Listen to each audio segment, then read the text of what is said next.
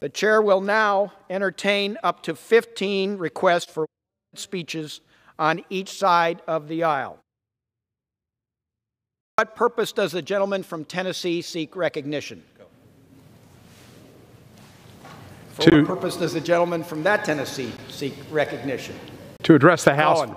To address the House for 1 minute. No need to revise and extend. Without objection, gentleman from Tennessee is recognized. Thank you, Mr. Speaker. Last week, I led a bipartisan group to visit Lithuania and the OSCE meeting in Vienna, Austria.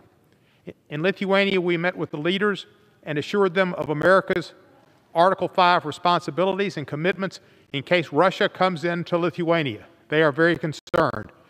We met with our troops, who are 6 kilometers away from Russian troops stationed in Belarus. We then went to the OSCE in Vienna, and we led a strong response to support for Ukraine and opposition to the unbelievable invasion by the cruel Vladimir Putin. The European community was united, except for Russia and Belarus, in opposing the intrusion. Vladimir Putin is not operating in a rational manner.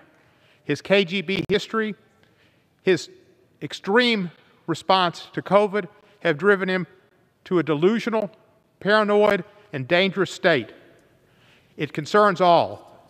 I appreciate the actions of our president in supporting our country. I support President Zelensky, who is the Maccabee of his era. But the candles only lasted so long. We need to get him more oil. I yield back the balance of my time.